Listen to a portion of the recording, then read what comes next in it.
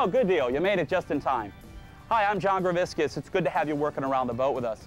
You know, one of the problems with owning an older style outboard powered vessel is a lot of them have a low cutout transom notched into them.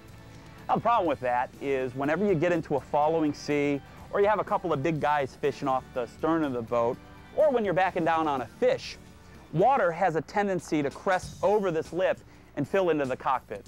Well, that can be dangerous. And it can be a little unnerving, having nothing in between you and a big wide open body of water.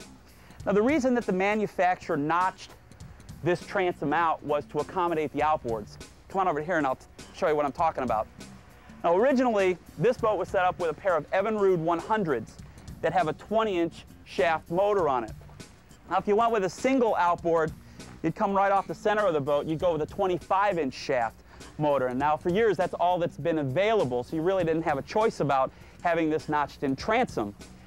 But for safety, recently a company has come out with a kit that will actually allow you to close in your transom while at the same time add an engine bracket to the boat, increasing the vessel's performance. And we're going to take you through the entire conversion process today.